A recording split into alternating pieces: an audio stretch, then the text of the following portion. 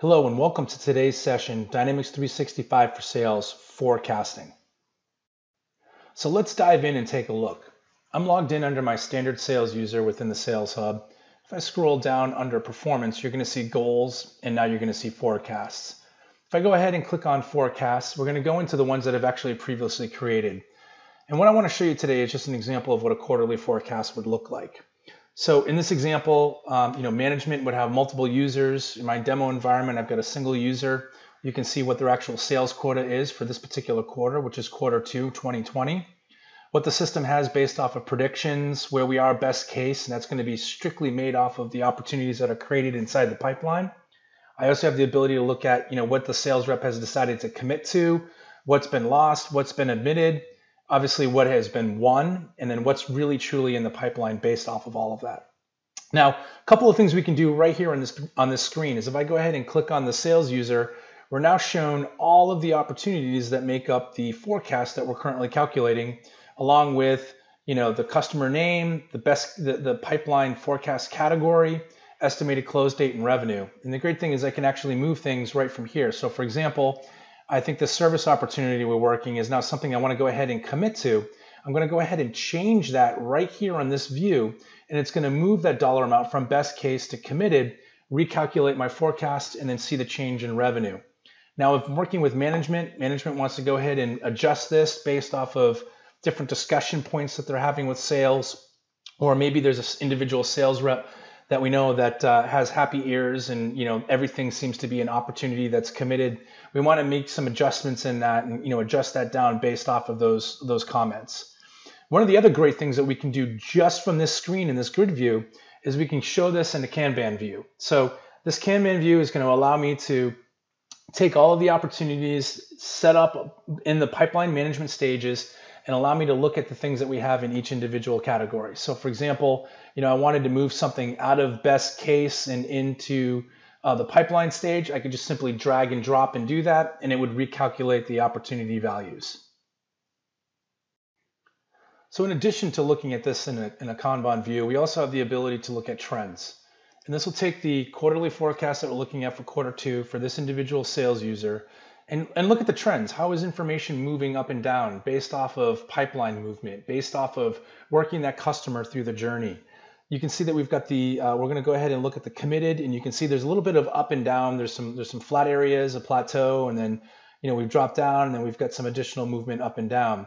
So this gives us a good indication of kind of where things are sitting, what things are moving in the pipeline based off of the various stages and values that we've associated to it.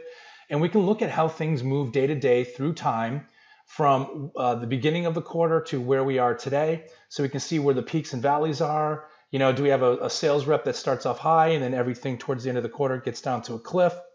And then we can measure that obviously against the sales quota that we have in here of 325,000.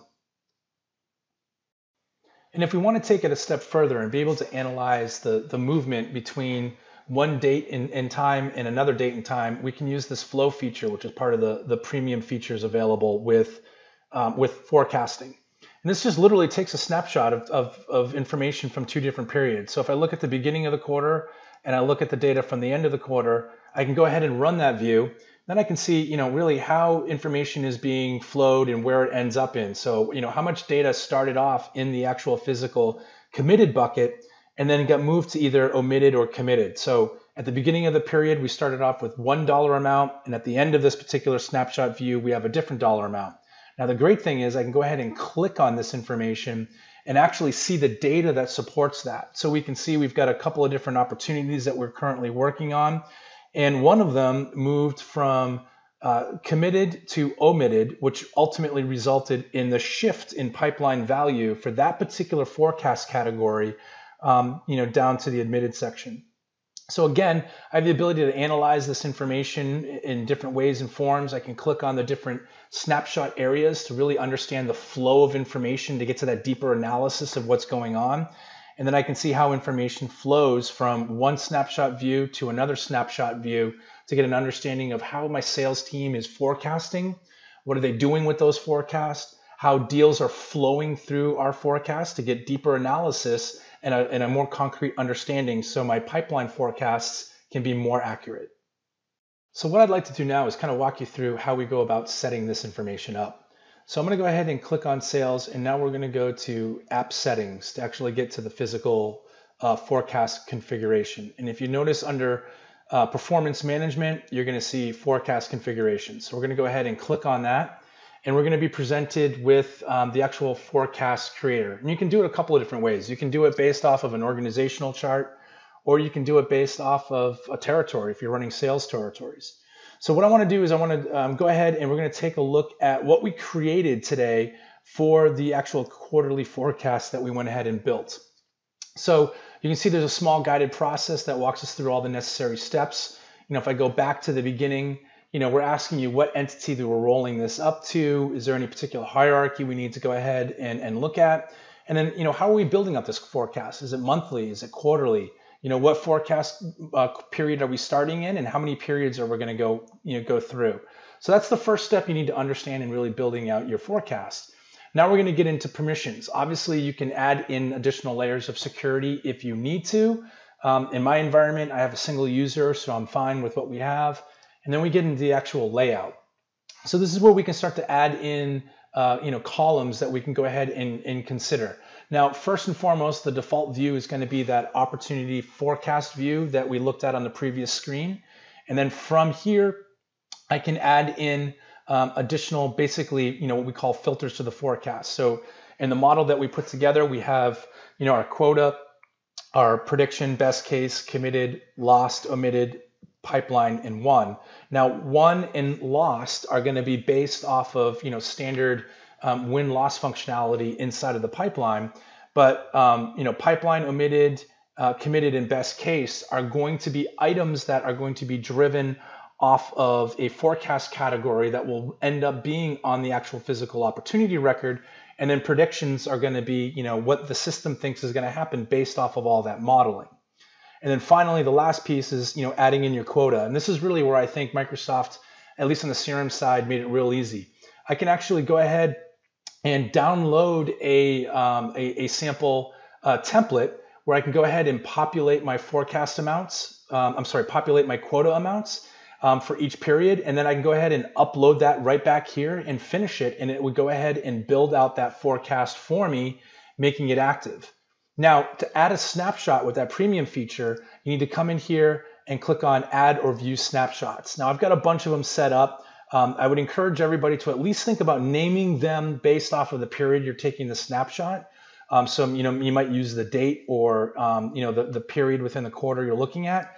But all you simply do is go ahead and add in snapshot. For my demo purposes, I'm just going to do snap 8 because that's the next one in line. Click on Go Ahead, and it's going to create that snapshot for me. Now, you can only create one snapshot every 24 hours. But again, it's going to allow me to analyze data between the 19th of the month all the way back to my first snapshot, which is the 26th of March. So I can look at a good subsection of data as I'm moving through my forecast, trying to understand deal flow and how information is moving. So one of the things that's going to impact a forecast is going to be how do you categorize those opportunities that are there. So what we're going to do is we're going to switch back to the sales view, and we're actually going to go into an opportunity record to see, what information gets presented onto the form. So I'm going to go ahead and just select opportunities, and then we're going to go ahead and see that information. But before I do that, I just want to pause here real quick. So what we're looking at is, again, that Kanban view that we saw, out on the actual physical forecast. We're now seeing that for all of the opportunities that we have kind of in the bucket. So, I can, again, drag and drop and move things from period to period, and it'll automatically recalculate and show me my sales funnel in a Kanban view, which is actually a nice new feature. If you want to switch that back and you want to just, for example, only look at this information as a grid, you certainly can do that as well, and it'll kind of put it back to that view for you. So what we're going to do is we're going to actually go ahead and we're going to open up an opportunity here. I'm just going to open up a quick one that we have for a service opportunity that we're working on. And you are going to notice that there is a forecast category that is going to be there that's going to really drive the various buckets that we look at from an information perspective. So if I click on the drop downs, in a moment, you're going to be able to see all the different categories that we saw a few moments ago. where we've got pipeline, best case, committed, omitted, won, and lost. Those forecast categories, again, are going to help drive where things sit in those individual buckets. It gives management the ability to, if they want to, layer in additional forecast categories. You can do that. And again, all sales end users really have to focus in on is obviously working their opportunities the way they would normally. And then you're asking them to, give me a forecast. Is this something that we're going to commit to? Is this something that we think we're going to get in this particular quarter? I can go ahead and change that, and it's going to go ahead in the background and recalculate the forecast for me based off of the change that I made here on the opportunity record. So again, the whole concept here is better forecasting, better visibility into pipeline, an understanding of deal flow and how things move from one date and time to another date and time, no matter how you're looking at a forecast, whether it's on a monthly period or a quarterly period. So I'm really excited about this feature. Please reach out to Sikich if you're interested in learning more, and we're looking forward to hearing from you.